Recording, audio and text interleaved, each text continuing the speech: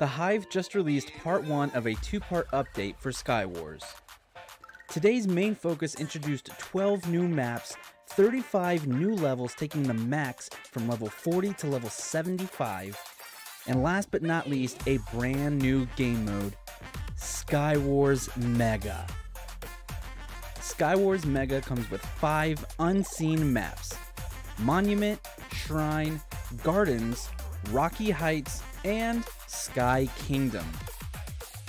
Megas for the most part are relatively similar to normal Skywars, but with 4 teams of 7 players. In addition to Megas, Hive also introduced 7 new maps to normal Skywars, which include Balance in Woodpine for solos, Calor and Capacity for duos, and Alpine, Sunset City, and Flower Pots for trios and squads. Some other changes worth noting are Sharp 2 Iron Swords have been completely replaced with Sharpness 1 Diamond Swords.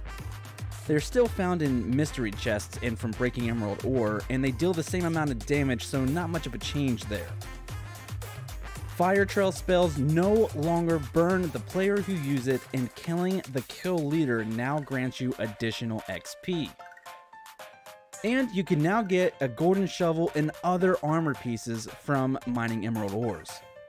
Moving on to the 35 new levels, this also welcomes many cool perks such as new hub titles, avatars, custom particle trails, and 2 new cosmetic types: death crates and kill effects. Lastly, there is a new costume for anyone who reaches the new max level 75, which, if you're lucky enough to get there, the NPC skin in the main lobby is what you're looking to get. That's it for part 1, but part 2, Hive Kits, will be releasing sometime tomorrow or today, depending on when I upload this video. For more updates like this, make sure you subscribe and click the notification bell so you don't miss when I upload.